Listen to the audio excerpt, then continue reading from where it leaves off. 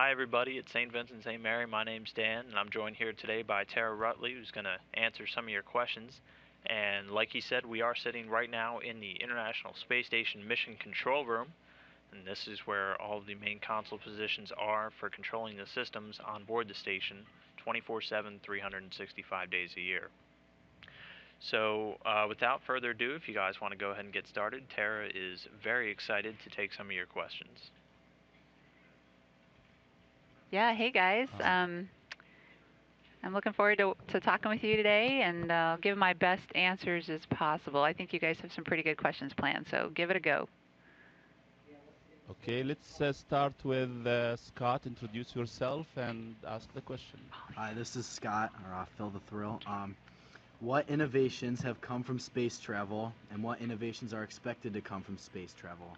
Okay, what kind of innovations?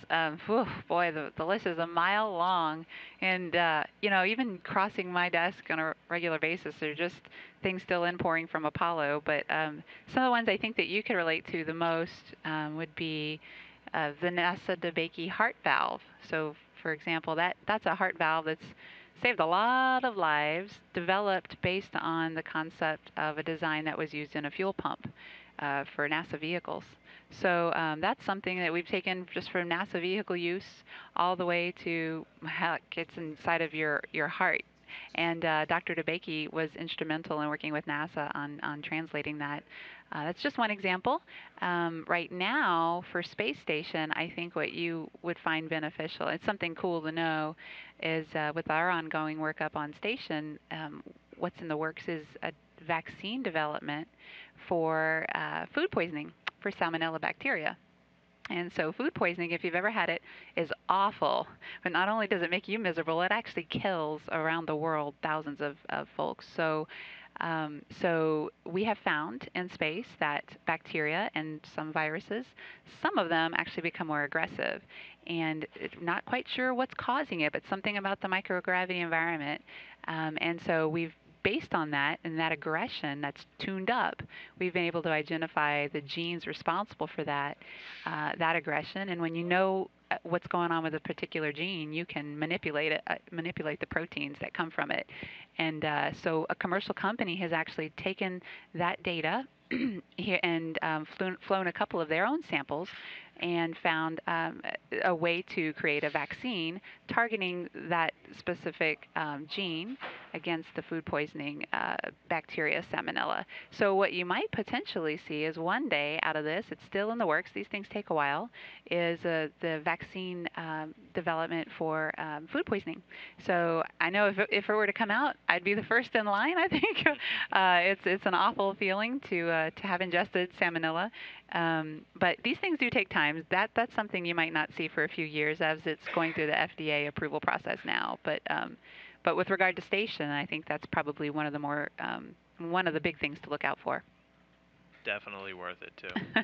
Okay, why don't we move on to the next question? Okay, we'll have Greg ask the question. Hi, my name's Greg. I know I was just wondering, like, how do spacecraft like communicate with each other to make sure they don't cross paths? Considering that, like, I don't know, direction is kind of relative, because like there's no direction, I guess, in space, because we don't have the poles, so you don't have a compass. I don't know, how would you steer clear of other spacecraft out in space? Yeah, that's a good question. So for NASA, we know where all of our vehicles are at all times, and this is controlled on different levels across these space agencies around the world. And the space agencies around the world communicate their launches and landings, and so at that level, we know what's going on with regard to space flight, whether it's a manned vehicle or not, and our satellites. Now, there's a different level, which is probably at the level of the Defense, Department of Defense, that we at NASA have less insight into, but we coordinate appropriately so that all the right agencies are all tuned in to the right place to make sure that these trajectories are not critical or threatening with regard to everything that we have on the maps up there. Now, with regard to space station vehicles visiting the space station, I know that we work regularly with our partners that are on space station, and that would be Russia and Europe and Japan. We all have manned and unmanned. Well, Russia has manned and unmanned vehicles. Japan and Europe have unmanned vehicles, and we all know when those are launching. We're all in tune with those, and so we plan around each other for those, because it's not just a matter of avoiding each other in space, but then we have to sometimes share docking ports when we get to space station too. So I hope that answered your question. All right, next question. Okay, let's have Karate Girl. Hi, my name is Celeste. I was reading a little bit about your zero gravity research facility, and I thought it was really cool. So I was wondering if you could just kind of tell me about some of the experiments they do there. So there are a couple of different, what I'd call analog rooms or facilities that are analogous to what you might experience in microgravity. And I'm not quite sure the one that you're reading about, but it may be that you're referring to the drop towers, in which you can take an experimental payload up hundreds of feet, either high into the sky or deep down into the earth it'll fall, and you can drop it over a period of maybe 5 seconds.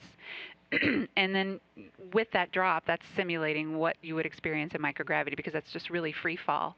And the types of investigations I think that are good for this are combustion experiments, where you can light a flame and just investigate what's happening with that flame structure in a short amount of time. Even fluid physics experiments are good for that. So I think any of the basic fluid type or gaseous type experiments would be really good for that use. The human physiological experiments obviously wouldn't be good for that, because drop towers just use a package of hardware that you just drop.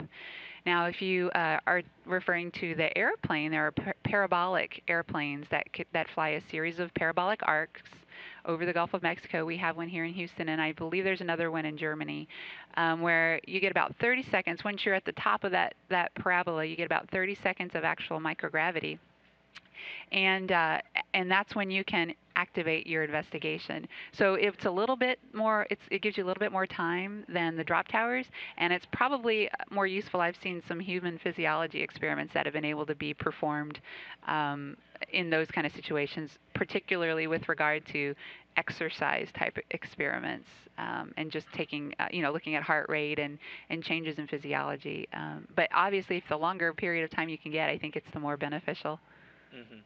And a lot of, like you were talking about, any of the analogs that we do here on the ground are just pale in comparison to the amount of time you can get up on the International Space Yeah, Station. the space station is a scientist's dream, because, and you're talking months and months and months of being able to operate an investigation on orbit. And the cool thing about space station is it's analogous to a real laboratory. If you're a scientist, you don't do one experiment once and solve your hypothesis and come to a conclusion right away. You do that same experiment multiple times, and you manipulate all the different variables that you can. And the one thing you can't manipulate here on the ground is gravity.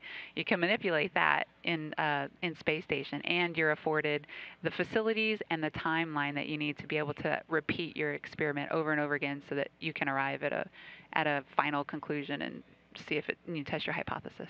So that's cool. Very cool. Yeah. Okay, next question, please. Mike. Hi, I'm Mike. I was just wondering, about how far does the space station travel in one day? I think it orbit the Earth about 90 times a day. Is that? Oh, no, I'm sorry, 15 times a day. So It orbits about 15 times a day, completes one orbit roughly every 90 minutes. Every 90 minutes, yeah. So that's about 17,500 miles an hour, I believe, is what the stats are. So it travels about 17,500 miles an hour. Times that by 24, it's a little over 400,000, about 420,000 miles in one day. Oof. So pretty far. Next question, please. Okay, Bennett. Hi, I'm Ryan. I know that space travel can put the human body through a lot of stress. What kind of medical testing does an astronaut have to go through to be physically and mentally fit for a launch?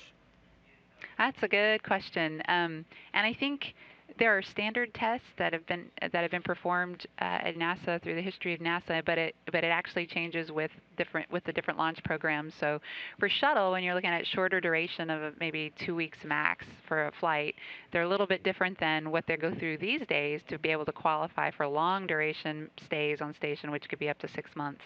So for station, you really want to focus on history of kidney stones or renal stones.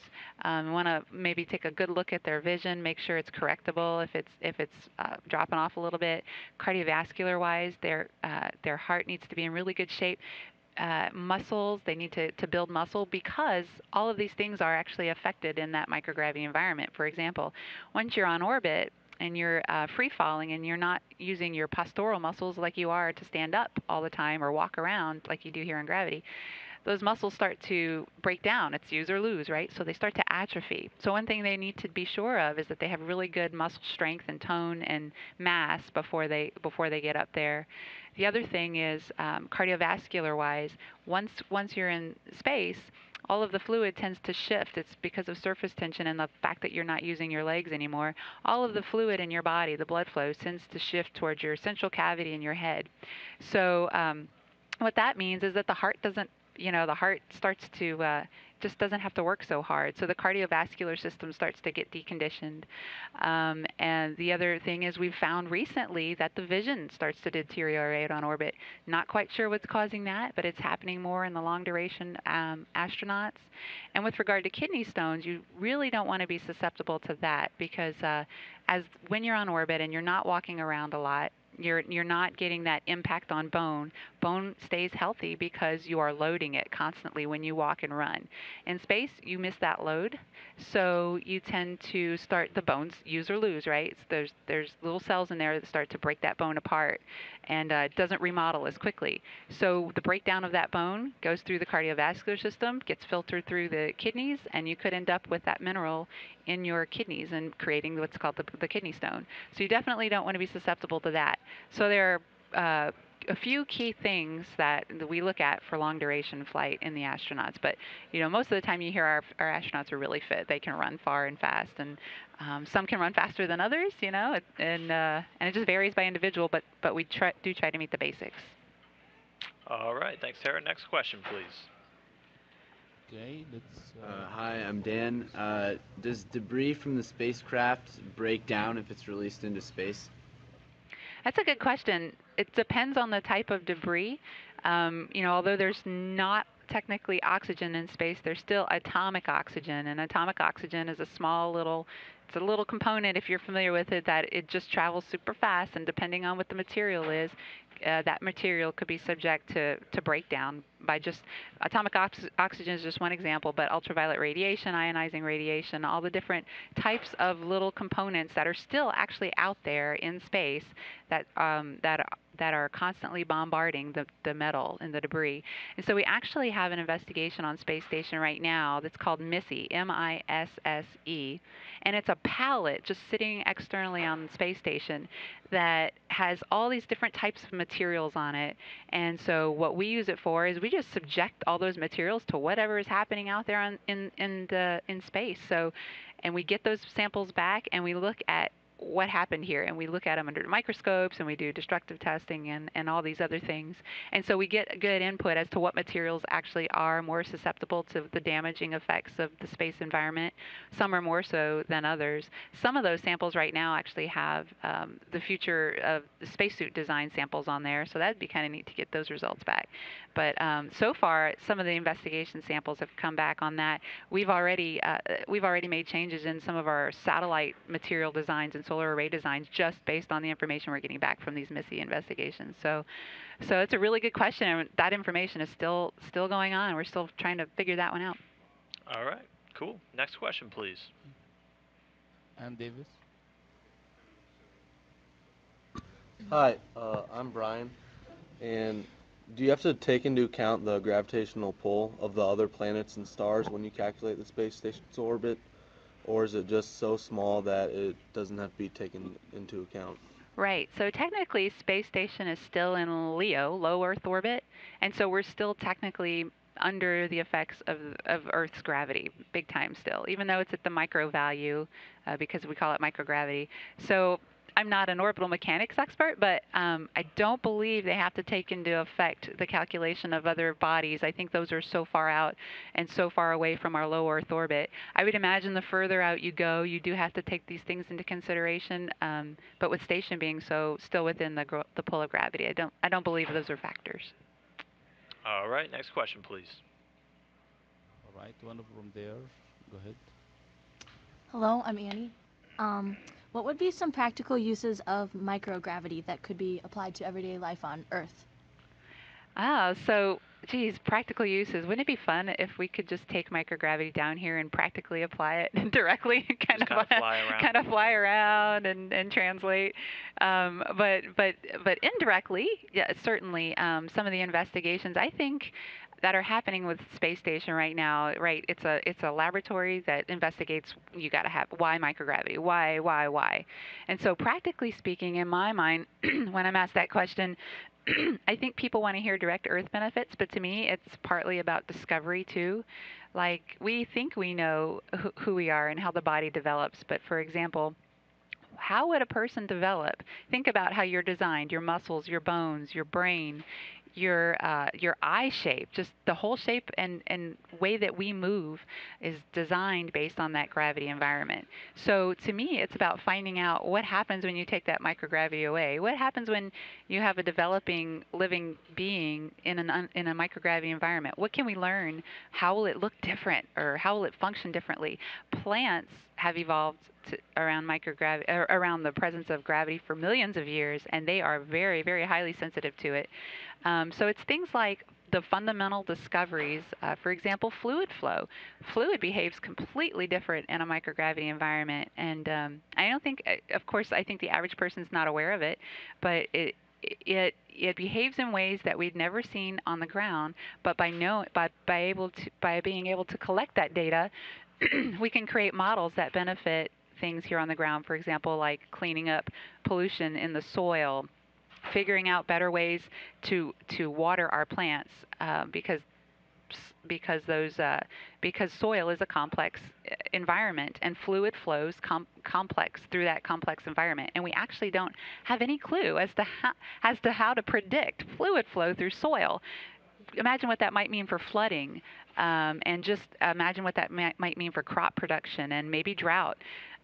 So there are these fundamental discoveries that I think are cool just by being on space station. But what we really care about here are the things like cleaning up the soil pollution, the vaccine development for things like food poisoning. Another one that I think was really cool that came from space station was improvements on existing cancer treatment technology.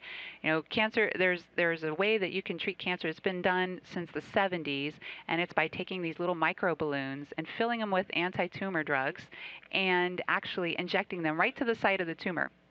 And what some NASA scientists did was they thought, hey, we don't know what we don't know. What happens if we send a machine up to space station and use that microgravity environment to see how we can manipulate fluid mixing in space and maybe create improvements on these little micro bubbles? And that's called microencapsulation. And so they did. They sent a machine up to space station, made some micro balloons, sent them back to Earth, investigated them, found brand new properties of these things, and were able to, in their own laboratory testing studies, show an improvement in rat prostate treatment in cancer. So it was, I think, by 60% improvement. And so this team has now gone off and patented a machine that could do the same thing. It could actually replicate what was done in a microgravity environment. And now they're about to go through, they're raising funds right now to go through clinical trials at MD Anderson, which is a major cancer center. But it's things like we don't know what we don't know, and sometimes you do it because of that. Sometimes you do it because we want to improve fluid flow predictions in space because it helps us design better fuel tanks, but it also helps us to clean up our soil. So for me, it's just fundamental discovery, and you can take just about every fundamental discovery and apply it to your everyday life. And it's just, the list is long, but it's a good list. It is incredibly long. Yeah. All right, next question, please. Okay, Silky. Hi, my name is Meredith, and I was wondering that if there was like a natural disaster or nuclear war or something to happen here on Earth, and everyone on Earth was killed, what would the astronauts that are in the space station supposed to do? I think they'd have to figure that one out. If no one was left on the planet, do they want to come home? Kind of be left on their own They for kind that of, one. yeah. We don't have any protocols like that in place. Although I think the return vehicles, the Soyuz up there, could technically send them home, right? Even if no one was manning the. They could, station? but the return vehicles have a on-orbit lifetime of only about 200 days.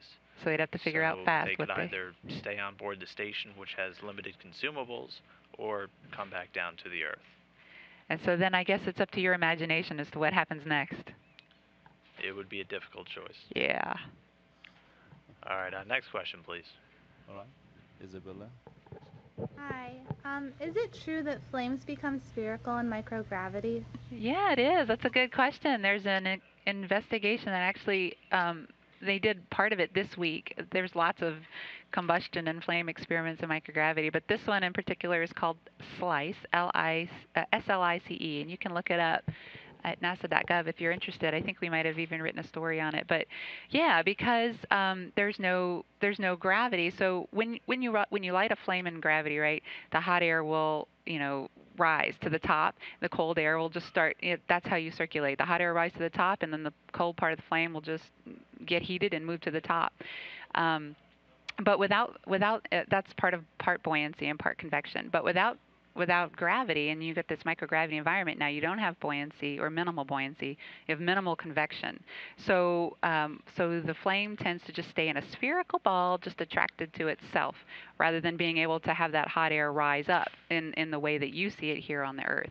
So in space, you don't get that hot air that's rising up. The hot air, the hot part of the flame, just stays in a ball to each other. It's where it's happiest. Its molecules are more efficient.